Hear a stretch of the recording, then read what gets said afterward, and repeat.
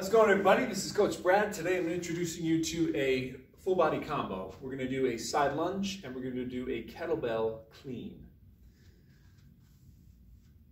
For your side lunge, please make sure that as you step back, we're only bending one knee, the other knee stays straight, so we're not here, we're here.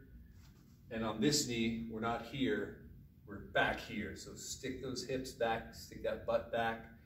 Almost like you're sitting into the corner of a room. It's got to go over and it's got to go back. Okay? Now, I will be stepping when I do my lunge. For now, I'm just showing you, because I'm already in that stance, so you can see what the weight shift aspect of that would look like. As far as the kettlebell clean, remember we're going to do this as a rotational movement. We're going to boost it up with the legs. We're going to start spinning the arm, and we want to spin the kettlebell around to the back of the wrist or the back of the forearm.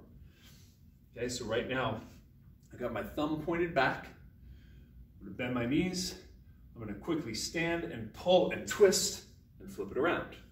Notice now that my hand is under my chin. Because gravity is pulling this into the meat of my hand, I no longer need a death grip on the handle. Just a little light grip here with the fingers loose is okay. It's not going anywhere. It's only when I go below my shoulder that I need to grip it so it doesn't drop. So clean, stay under my chin, right? This is not how we hold kettlebells. I want it here.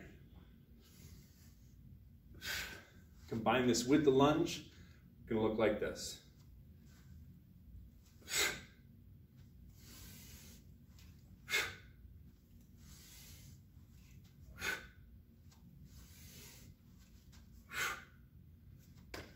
Guys, this has been your kettlebell side lunge to clean.